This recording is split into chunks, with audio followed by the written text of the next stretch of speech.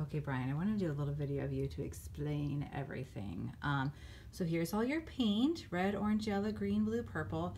I drew the rainbow on with chalk, as you can see, but I'm sorry, I couldn't reach up there.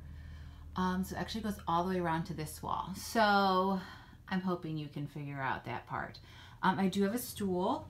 I'm hoping it works for you. It was almost tall enough for me, but not quite. So if you need another one, there is one out in the hallway or in the boys' restroom, because Ed Shortridge has been working on stuff here. So that's the rainbow. If you could do it, it'd be great. I have all sorts of paintbrushes up here for you. Everything, you know, is covered so we don't get paint on the floor or anything. So you should be set. There's chalk. That's what I use to draw on, because I find that it wipes off very easily. Now I do find that it's very hard to paint over top of chalk, so I don't know, you might want to wipe it first, but it's totally up to you. So in regards to this, if you want to, you can do like a separate like red, orange, yellow, green, blue, or if you want to, you can blend them.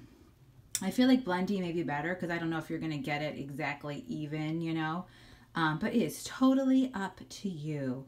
I know with blending, you have to kind of do it when it's kind of still wet, so that might work well too, but it's totally up to you. And then at the end of the rainbow, if you can kind of just like fade it out, I'll show you a picture of one that I saw. So it's not just like this abrupt like line there, if you know what I mean. And then at the end of the rainbow, there's going to be a Bible verse that says something like, "The heavens declare the glory of the Lord," I think. Something like that. So I will do that with my Cricut. So all I need you to do is do the rainbow. So I hope that's clear, and just let me know, you know, when you're done and, you know, how you're doing and everything. So I can come up and clean up and do all that kind of stuff. If you can clean up the paintbrushes, that'd be great, because I like to reuse them if I can. If not, that's okay. The best place to clean them up probably is not in this sink, but maybe the kitchen sink. Just be really careful. So yeah, I think that's it.